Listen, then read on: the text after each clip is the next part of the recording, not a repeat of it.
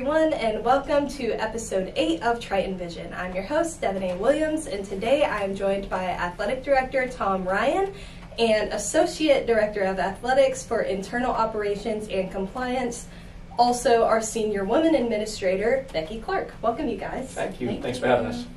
All right, so to start things off today, our first question is, what do you both enjoy most about working in collegiate athletics?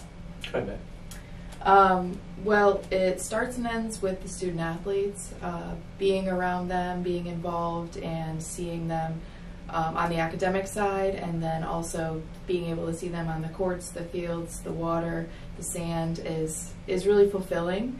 And then being able to see them after they graduate from here and see the individuals that they become. That's really the most enjoying and fulfilling part of working in college athletics.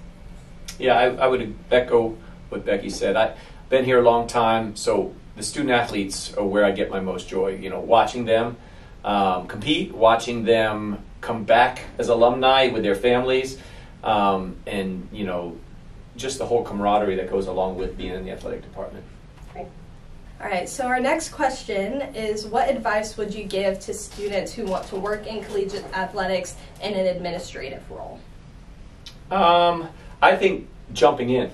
You know, we have a lot of student workers in our department that get in as freshmen and are just involved. I think you have to get in there, whatever that is, whatever you're passionate about at the college, and get in and start doing it to see if it's really a love and if it's really something that you enjoy. But to get started, you know, I have 2 children that got into it as work studies and then, you know, it grew into a full-time job for them now. But I think whatever you're interested in, you need to kind of jump in with both feet and really immerse yourself in that activity and see how much you like it. And athletics is no different. You have to get into it because it's a lot of times it's who you know. Mm-hmm. So if you get involved and you can get in a department and you can network a little bit and you're a good worker, well, people just start talking about you, and all of a sudden there's a position for you, and that grows, and the word travels to other schools because athletic directors or coaches, they all talk. Mm-hmm. So I think that's the biggest thing. The advice I would give would be to jump in, to get involved and see how much you love it, and then let it take off from there. Mm-hmm. Awesome. Yeah, Tom hit most of those points. I mean, the big themes there were jumping in, hard work, networking, and then passion. But I'll just tell a quick personal story that kind of goes along with everything he was saying. For me, I started out as a teacher, and it was not my passion, but I was also coaching while I was teaching, and I really liked the athletics part of it, not so much the coaching, but it brought me back to when I was a college athlete, and so I wanted to get back into that world somehow. And so I reached out to all the local colleges until Tom Ryan answered me and said, yeah, come on by, do an internship. So I just had to get my foot in the door, and I had to show them that I'm a hard worker, that I'm willing to travel here every day after my full-time job, and that I want to be in that world. And then, just like he said, the next year a position opened up, and I got the job. They offered it to me pretty much right away because they knew that I was a hard worker and I was able to get in there. And since then, you know, joining tons of opportunities through the NCAA, through our conference, through different streams, it's just been really great because you can see how much room there is to grow once you actually can get in. We get so many resumes from so many people for every position that opens on campus. Yeah. And you don't know one from another, but if you know somebody who knows that person, those references go a long way. Yeah. If you know somebody that's worked in your department or worked with you in the NCAA, whatever it might be, that goes a long way. And that's why I said the networking, you know, it's great to have a great resume. That's important. Mm-hmm. But having the one-on-one connection with people is a key. Yeah. Yeah, I've definitely learned from just the past 3 years that I've been working with athletics, networking is key. Yes. And I've been grateful enough to have met various people throughout the past 3 years, yeah. Especially this past year, yeah. And it's definitely been great forming those connections going into my senior year. Yeah, it's not any surprise that if people know you, they're more likely to give you an opportunity. Definitely. Mm-hmm. So our last question for the both of you, we kind of touched on a little bit, but what is your favorite part about working in athletics? Well, I think we touched on the student athletes. That they're important, but the camaraderie, and we all stop playing our sport at some point, and that teamwork, that chemistry, that pulling for one common goal is kind of gone. But if you're a coach or you're an administrator in the athletic department, you kind of find that niche again. You're all pulling in the same direction, trying to have success in the classroom, trying to have success on the fields and courts and water, wherever it might be. And I think that is kind of something that keeps you going inside. As people talk about, everybody at Eckerd, and keeps you young, and those are all important things, and it makes you feel good. So I would say the student athletes still, but I would say that camaraderie that goes along with athletics, whether it's administration or actually on a team. Yeah, definitely. Those are my favorite things. Still being able to have that competitive spirit with your teammates, but it's just new teammates now. Is just great, and I love that it's always different. I love and don't love, but mostly love that it's always different. There's always something going on campus. There's always things going on in our department with our student athletes, and it's constantly evolving, and we're always trying to change and keep up with everybody else, and make Eckerd, make our student athletes exactly what they want to do, and try to follow their vision. So working with the student athletes, with our student athlete advisory committee, doing those sorts of things is just really fulfilling for me, to be able to see what they want and then be able to actually make it happen. Yeah, there's no routines in our jobs, Yeah, because no. when you're dealing with all 220 student athletes, and you're dealing with all the different coaches, and the Sunshine State Conference, I mean, there's always something different that you're trying to work through. And I joke with my husband a lot. I say, after this month, it should really calm down. That doesn't happen. That never happens.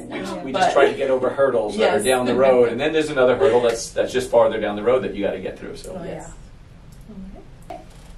So our next few questions are for Athletic Director Tom Ryan. So as an Athletic Director, you hold a lot of responsibilities. So what does your role entail, and what does a typical game day look like for you? Yeah, I don't know what a typical day would look like for me, because they are different each day. But the role is trying to hire great coaches, which I believe we have, to care for our student athletes. The role is to try to increase and fundraise for our operational budgets, so that the teams and student athletes have the right things they need to compete. Scholarshiping. I do some compliance stuff, but mostly Becky takes care of the eligibility stuff. So that's kind of something that I've gotten away from as I transition from compliance coordinator to coach to athletic director. So a normal day is usually made up, like today was meetings from 9 a.m. till 2 o'clock, and then we got to sit down and meet with you, which is something new for us and different, so that's fun. There's a lot of fundraising trips, which I'll be going on again this weekend. There's a lot of meeting with alumni. There's a lot of meeting with administration on campus.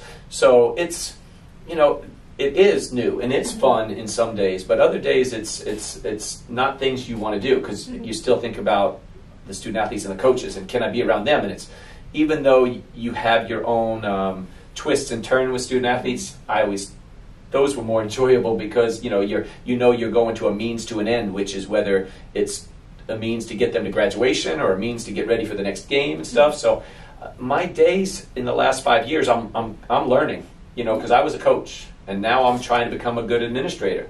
So whether it's the fundraising, whether it's the administrative meetings, whether it's the conversation on next year's budget and scholarshiping, whether it's talking to our faculty athletic rep about some academic things that are going on, either scheduling for classes or academic issues that might be coming up. So it's new, it's new and exciting in some ways, but sometimes you want to pour out the bottles of aspirin and make sure that your headache goes away. So it's great, and again, the student athletes are what make it great. The coaches are what make it great. So. Awesome. So our last question for Coach Ryan is, you're not only an Eckerd College alum, but also a former coach and player for the Triton's men's basketball team. So what made you decide to stay at Eckerd for your career? We celebrated the reason why I stayed. We celebrated Coach Harley a few weekends ago. Actually, it's more than a few now, back on May 2nd. He was the former athletic director and men's basketball coach, and he's the reason that kind of drives me. You know, we talked about the student athletes a lot, but he built something here, and he started the athletic department, and he grew it from 2 sports to 14, whatever we are now. And you know, the kind of his mission is something I've kind of taken on because of the man he was and how much I loved him. And now it's Eckerd College that, you know, he's gone, but I still love Eckerd College. I still love everything it stands for.